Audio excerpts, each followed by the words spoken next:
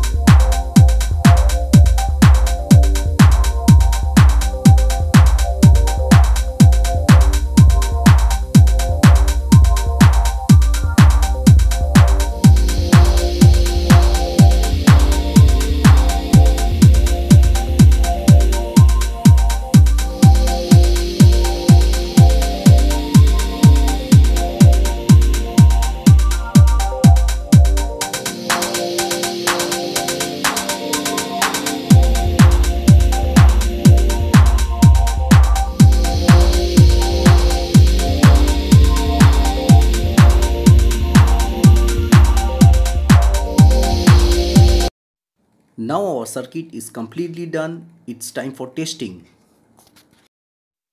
I used an Arduino Nano to test my RTC circuit whether it's working properly or not. I inserted the Arduino and the RTC in a project board and connect the VCC of RTC to the Arduino 5 volt pin, ground to the ground pin of Arduino, serial clock to the analog pin of 5 and the serial data to the analog pin 4 of Arduino. Now I'm going to connect the Arduino with my PC so that I can able to program. I open the Arduino program, then select the proper board and port type from the toolbar. Next I open the RTC library that I already copied in the example folder. If you don't have the RTC library, don't think so much. Just check the description, download it and copy it in the example folder like C program files, Arduino and example path, and that's all. Open the set time and read test program. First upload the set time code and then read test. And we are done. Now click on the tools and then serial monitor to see the result. It's working as I expected. I hope you like this video. If so, don't forget to like, share and subscribe. Stay creative and I will see you next time.